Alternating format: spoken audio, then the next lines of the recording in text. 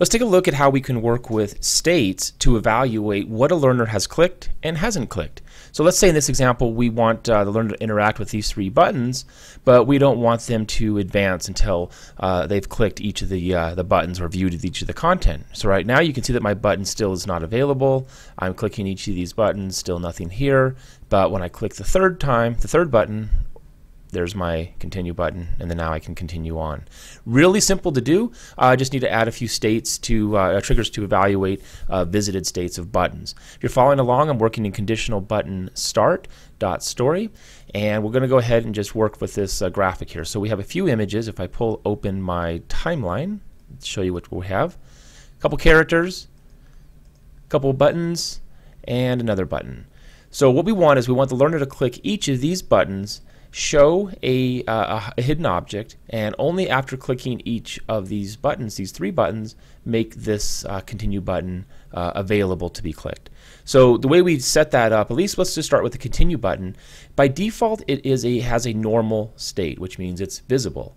Well, we can just hide it by using the disabled, which is a custom state that I created here. I modified it a little bit. Or we could do hidden, but I don't want to hide the button. I want the learner to see a piece of that button, just a part of it, but I want to communicate that it's not an active button. So I selected disabled, and we just faded this button out by about 50%. So there it is. Okay, so if I preview this real quick, that button won't be available. It won't show me the hover state like it would have if I had left it at normal. And I'm going to go ahead and just hide each of these characters. So because I don't want to show these characters until the appropriate button has been clicked, we can just do this as hidden for each of them. And now let's go ahead and just set up a trigger for each of these buttons. So for the Twitter button, we're going to change the state of, in this case I will work with this first image. So character 1, Twitter, to normal when the user clicks what? The Twitter button. Now I can just copy this to make this a little bit easier, so Control C just to copy this, or I can select the copy trigger icon, and I'm going to select the next button and I'll just paste it. And I can come in here real quick and just change this to character 2, and I can also come in here, paste. I'm just pasting that first one I copied, double click it, and I'll just change her to character 3. So let's just test this real quick.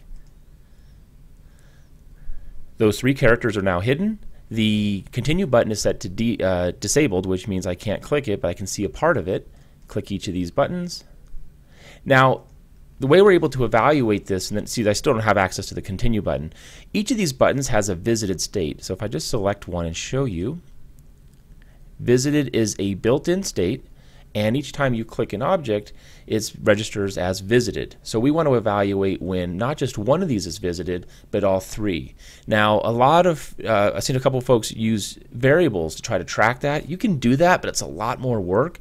We can just use a single trigger to evaluate it. And here's how it works.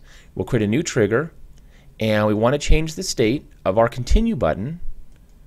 So continue button to normal when a state, we want to see which state, but check this out, we can do all of.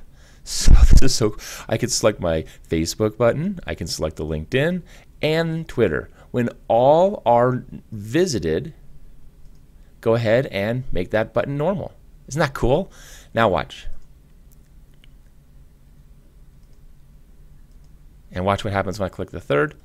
Hey, there's my button, and now we can continue to the next slide. So pretty simple to do. Go ahead and play with the file. If you have any questions, just post back to the forums.